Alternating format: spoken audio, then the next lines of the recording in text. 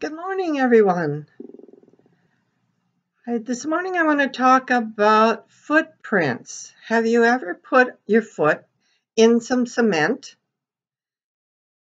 and let it harden?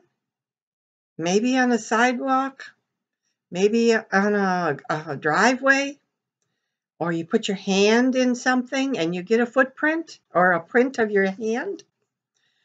Well, that's what we're going to talk about today.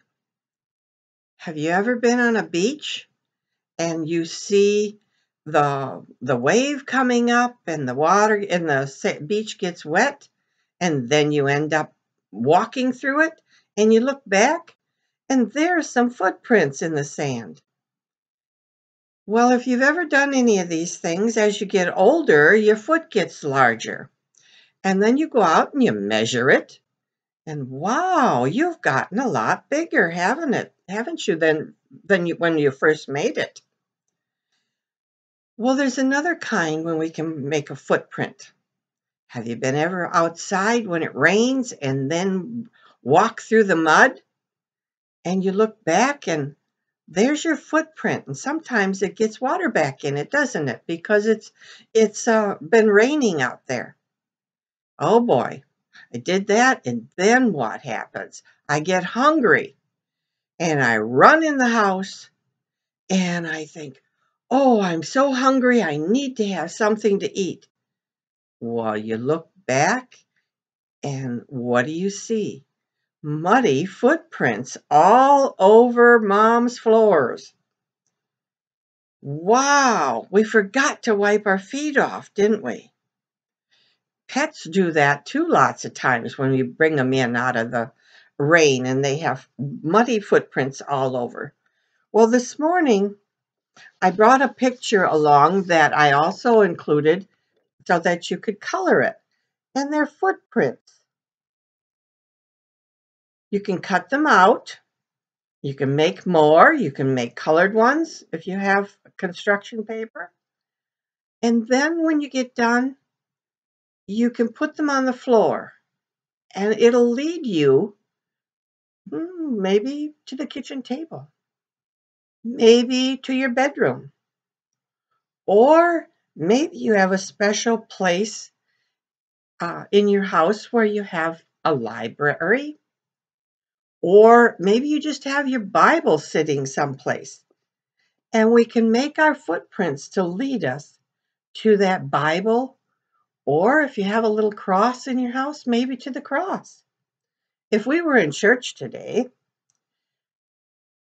you might see these footprints that I would put to lead to the front of the church and up by the cross. And then whose footprints would they be?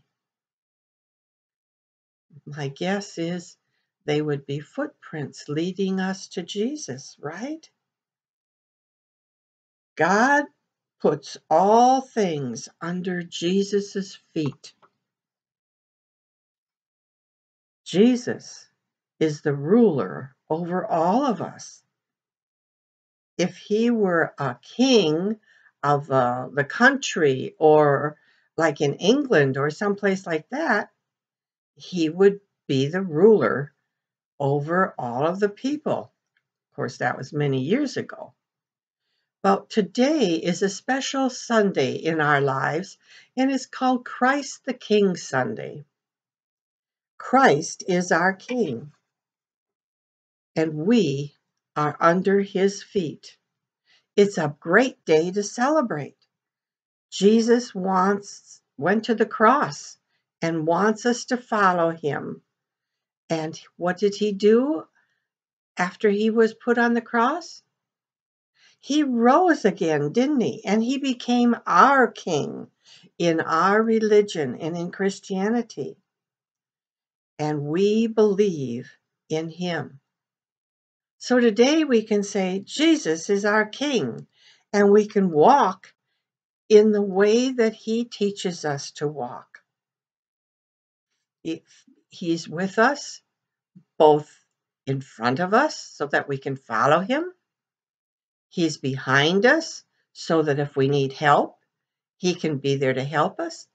or He can walk beside us. We have to remember that because He is our Lord and Savior. Remember, the footprints lead to the cross and also to Jesus. This is the last Sunday of the church year. And what did I say we call it? Christ the King Sunday. So let's have a short prayer.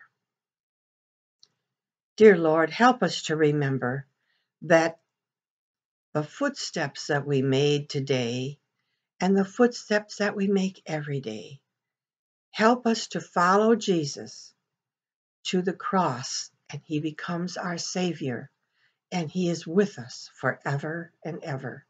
Amen. Well, I hope you have a great day. I hope you also have a very happy Thanksgiving.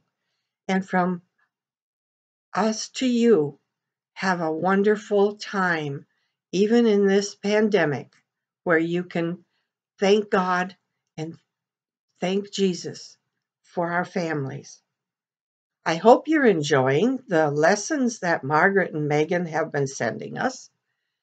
And I wanted to tell you that we did 18 shoe boxes this year. So those were sent off. So I thank you all for that. And I also want to remind you, Jan said that this week, Tuesday, is the day for food pantry, that she will be taking food if anybody has it at church. She'll take it down to a Bangor so it can be distributed. Just one more mission that we do. And I hope you remember your offering, your penny offerings, because we're going to be doing that right through Christmas. Again, have a happy Thanksgiving. Have a great day. And God loves you. And we love you.